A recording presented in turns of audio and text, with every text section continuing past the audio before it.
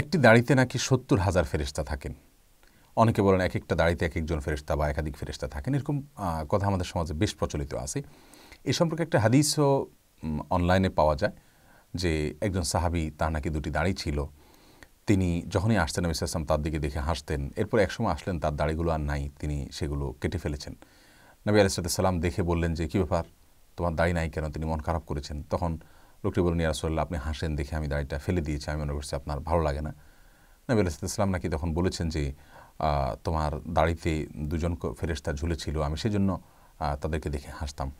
এই যে হাদিস নবী সাল্লাল্লাহু আলাইহি ওয়াসাল্লামের দিকে সম্বন্ধ করে করা, এই হাদিসটি আপনার অনলাইনে অনেক জায়গায় দেখা যায়, কিন্তু এর কোনো ভিত্তি খুঁজে পাওয়া যায় না।